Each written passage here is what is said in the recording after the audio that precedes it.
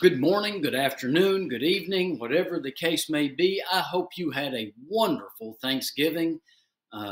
We did. We had some family over, and it was just a wonderful time of being able to gather together, to be thankful together, to eat together, which we did a lot of, and a lot of food. And it was all wonderful. And like I said, it was just, we have so much to be thankful for just as a family. And it was great to be able to get together and to share that time together and to share those Thanksgivings together with our Lord. And that's what we did. We are so blessed as a family to know the Lord Jesus Christ, to have submitted to the Lord Jesus Christ, and to know that we will all spend eternity together. What a blessing that is.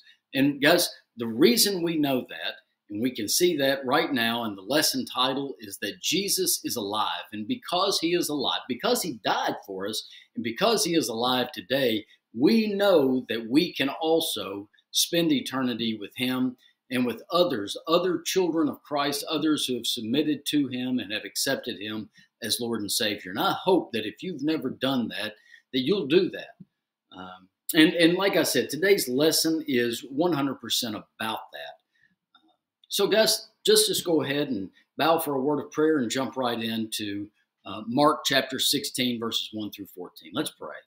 Lord God, we are just so humbled by the blessings and by the joy that you give us in this life. Father, we're undeserving of both, but we know that both come from you.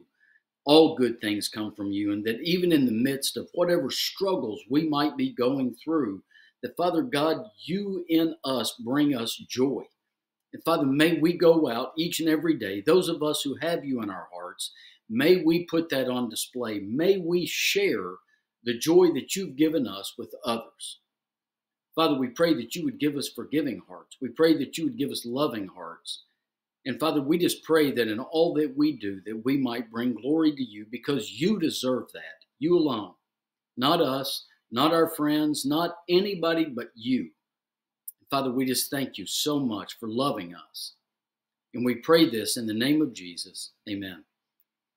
All right, guys, let me go ahead and jump up here, play from start. The title is, I don't know what I did with my clicker thingy, so here it is. Alive, Mark 16, verses 1 through 14. Jesus' empty tomb attests to his resurrection. Jesus is alive because the tomb is empty. And guys, that's significant. So as we get started, have you ever been to a grocery or any other kind of store? You've been meandering through the aisles, carefully selecting the things that you need to get, putting back the things that you probably just don't need. Then you finally get to the checkout line, and either your card is not accepted, or you didn't bring your money. You didn't bring cash. Or in my instance, you forgot your wallet or something of that nature.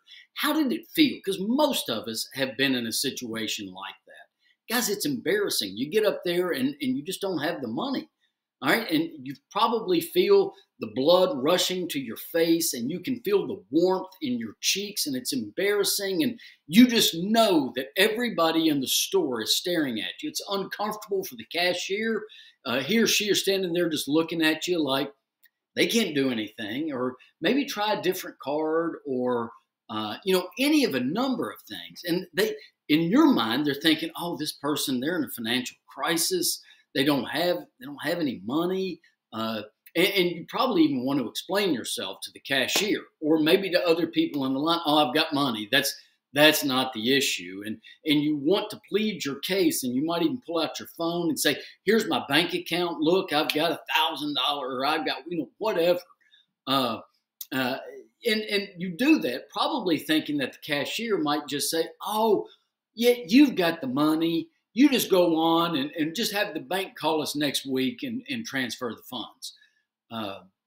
There's no doing that. Guys, there's been times I've just had to abandon my cart and go home and get money, and I tell somebody, this is my cart.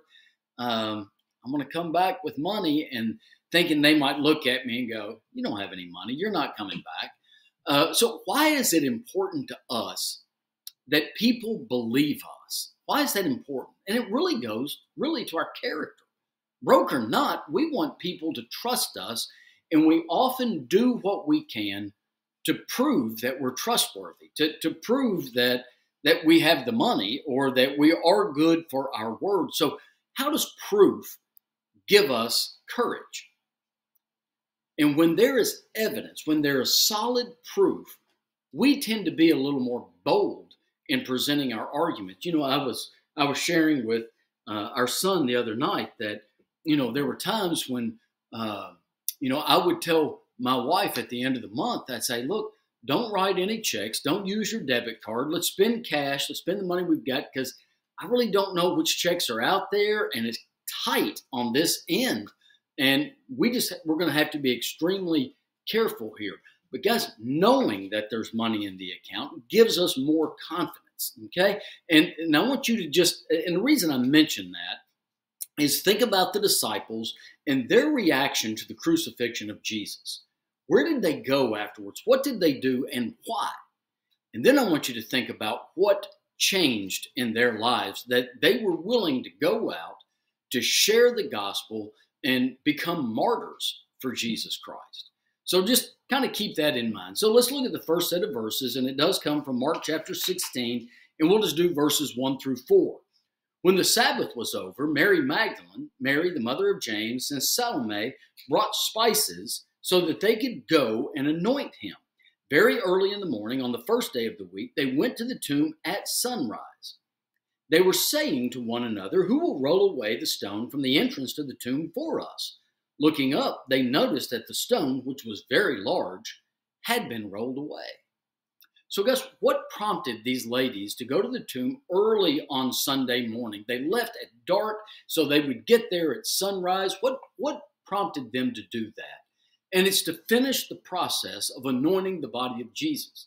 You see, Jesus and the two criminals hung on their crucifixes right before the Sabbath. So the two men who hung on either side of Jesus, they broke their legs to speed up the process of dying so they could get them down and get them buried before sunset. With Jesus, they didn't have to do that. But guys, there was an urgency to getting him buried. Everything was kind of sped up. They wrapped him in linens. They anointed the body very quickly and to get this done before the Sabbath. And they wanted to show up and further anoint his body. Okay, and part of it is, with our burial processes today, there are things that are delayed, and it's not so much the case back then. And they wanted to keep his body smelling good so that as people went to visit the tomb, there wouldn't be an awful stench, an awful odor. So guess what concerns did they have as they made their way to the tomb? And we know through these verses, they were very specific in some of them. But, I'm thinking that, they had to have had all sorts of things rolling through their minds. Like, how would they get in? And who might also be there? Might there be Roman guards? Because one of the things that they had done is they had sealed the entrance to the tomb so that there would be evidence of tampering. Nobody would be able to get into that. Would there be guards there? Would there be members of the Sanhedrin there? Would they have been refused passage? Like, no, you're not going to get into this body. Did we bring enough oil and enough of these herbs to be able to properly anoint him? And I would say that being out so early in the morning, they may have even had some concerns for themselves. Maybe, maybe not. One of the things that I did read by the author of this lesson in Lifeway was that Jews tended to get rolling early in the morning. 5:30 in the morning was not uncommon. So well before daylight, but they wanted to get there as soon as the Sabbath was over so they could go about their business of anointing his body. But what did they discover upon their arrival? The stone had been rolled away. So the one thing that was mentioned in here is that they were saying to one another, who will roll away the stone from the entrance to the tomb for us? That was their concern. How would they get into the body? They get there, and that's not a concern. The tomb has already been rolled away. Well, how important a lesson do we learn? And what important lesson do we learn from these passages? And for me, it's trust God. Even before they understood that Jesus was gone, Jesus is not in that tomb. Even before they comprehended that Jesus is alive, The concerns that were weighing on their minds were taken care of by God. All right? God provides and protects when we trust him. Things may not turn out like we want. And I don't want us to go away say that, if God doesn't take care of things the way we want him to, then God didn't do for us what he should have done. That is not true. God always wants what's better for us, even if we don't understand it.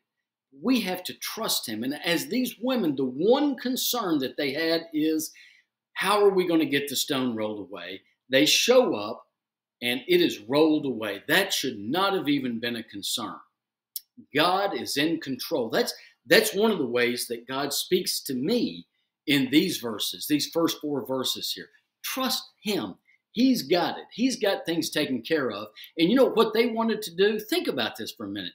They wanted to go rub oil and spices on the linen-covered body of dead Jesus. Their concern was, how are we going to get the stone rolled away? And what do they find? That tomb is empty.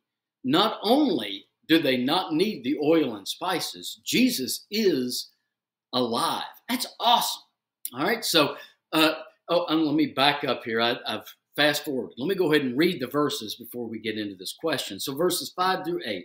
When they entered the tomb, they saw a young man dressed in a white robe sitting on the right side, and they were alarmed. Don't be alarmed, he told them. You are looking for Jesus of Nazareth, who was crucified. He has risen. He is not here. See the place where they put him. But go, tell his disciples and Peter, he is going ahead of you to Galilee. You will see him there just as he told you. They went out and ran from the tomb because trembling and astonishment overwhelmed them. And they said nothing to anyone since they were afraid. So guys, why was the stone? Why was the stone rolled away when they arrived? It's so that they could go in. What an awesome, awesome thing to be able to know as a Christian. Guys, the stone wasn't rolled away so Jesus could get out. Jesus didn't need doors. Jesus didn't need stones. He didn't need barriers. He didn't need crowds to keep him from going where he was going to go. But in order for these ladies to go in and see that Jesus wasn't there, the stone was rolled away. The stone was rolled away so that we would have evidence that the tomb was empty. Guys, who was the man in the tomb then? Was it Jesus? Was it Jesus sitting there? And it wasn't. This was an angel. And other gospels revealed that there was an angel. Some revealed there were 2 angels that were sitting on, same stories, kind of different remembrances of events here, but same thing that was happened. But guys, this angel had come for a specific purpose. And it was to be there to meet the women, to greet the women as they came, and to calm them. Notice that the first thing that he said to them was to not be afraid, to calm down. Don't be afraid here. And that's not precisely what it said, but he said, don't be alarmed, is the way that it's translated in the Holman Christian Standard. So, but also, guys, not just to calm their fears, but to inform them about what they were seeing. You came to see Jesus of Nazareth, but he's not here. He has risen. And they looked and they saw the linen cloths that he had been wrapped in. They saw the head linen lying there where his body had been placed 2 days before. And on the 3rd day, he's now arisen. All right. But he also was there to instruct them as to where to go and what to say. So was there anything odd about the angel's instructions here? Jesus had told the disciples over and over, I'm going to die. I'm going to rise on the 3rd day. And then he also told them he would meet them in Galilee. Well, that's not odd. Nothing odd, nothing strange about that, well, other than Christ is risen, that's different. But the instructions, I thought it was interesting that he said, go tell his disciples and Peter. Well, Peter's one of his disciples. So, but he called out Peter specifically here, and I thought in that moment that's a little odd. And as I read through the commentary, I was reminded number one, and not in the commentary, but when I read some of the other gospels, when the ladies got back and they told the disciples, Peter and John didn't hesitate. They took off at a sprint. They ran to the tomb to see for themselves. Okay? But these men were leaders. These were part of the inner circle. Peter was one of the closest of Jesus's friends and confidants, his closest disciple. But see, Jesus is still using them. And for Peter, you think about the last time that Peter was with Jesus. He was in the courtyard in the morning that he was being questioned by the Sanhedrin and the chief priest, and he denied Jesus. Guys, this news might have meant more to him than to the others, because he had denied Jesus. Now Jesus is saying, go tell Peter, I'm alive. Yeah. Again, Jesus thinking about us more than himself. What lesson do we learn from these women? What did they learn upon receiving this task? They ran. Now they ran for, I think, multiple reasons. We're told they were trembling and they were astonished and overwhelmed with fear. They were afraid.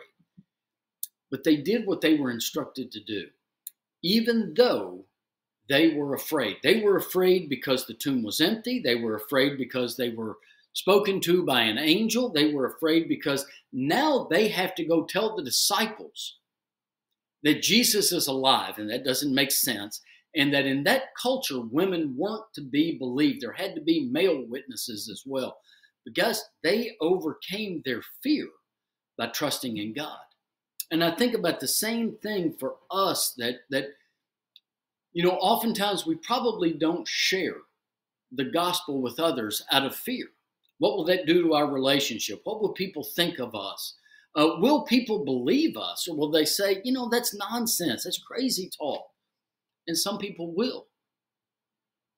But guys, these women did as they were told by an angel of the Lord. Jesus has told us what to do with our knowledge of the gospel. We are to share that, even if we're afraid to do so.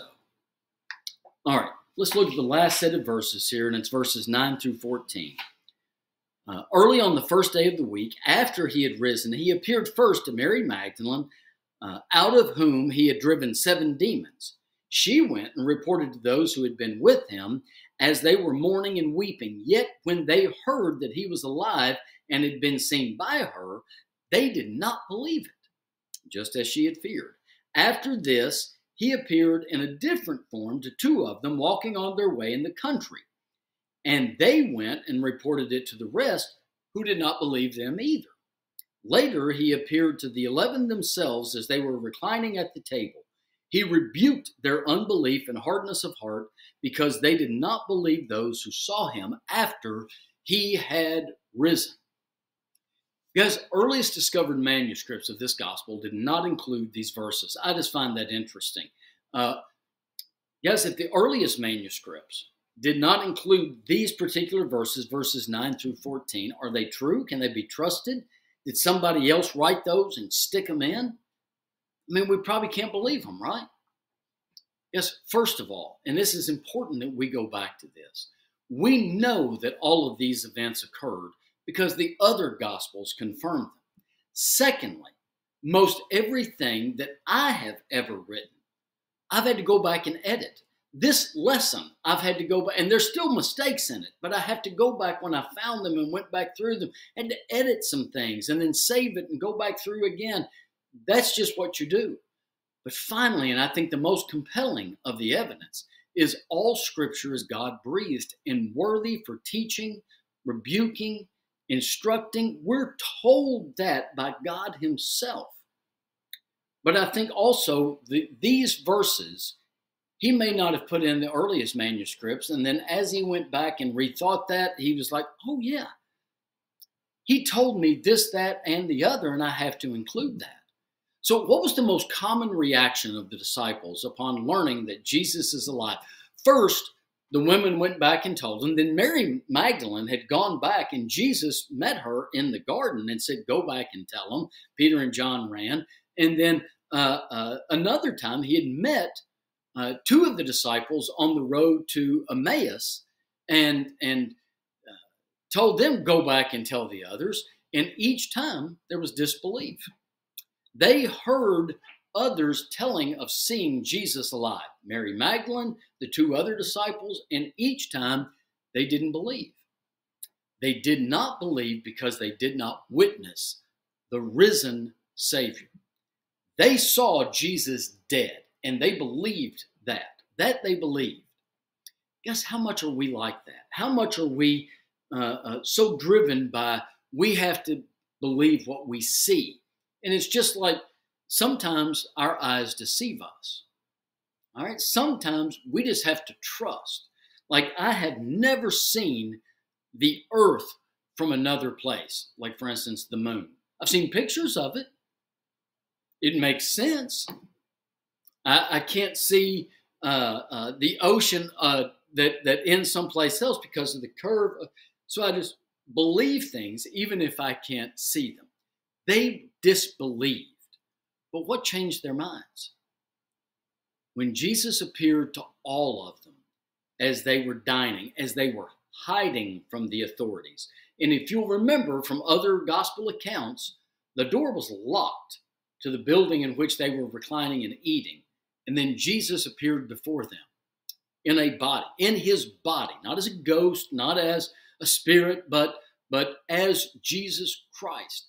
And even then it was difficult for many of them to believe. If you'll remember, there was one disciple in particular, Thomas, who wanted to be able to touch the scarred hands of Jesus, to put his hand in his side, and Jesus said, do those things so that you might believe. Guess what obstacles keep people from believing today? And most of them are the same. Okay, we have to see to believe. For most of us, it's the same thing. Many would prefer that it not be true, and therefore they don't have to answer to anyone. And I really believe that's the hardness of the heart that Jesus referred to in his disciples. People don't want to have to answer to the Lord. They don't want to have to answer to the supernatural. And smart people question the gospel and the risen Savior. Happens all the time, guys.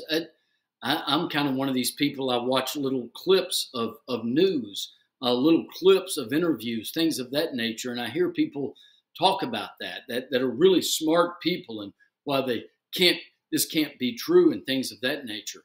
But also, billions worship Allah, billions worship Muhammad, they worship Buddha, they worship Brahma, they worship all sorts of other gods.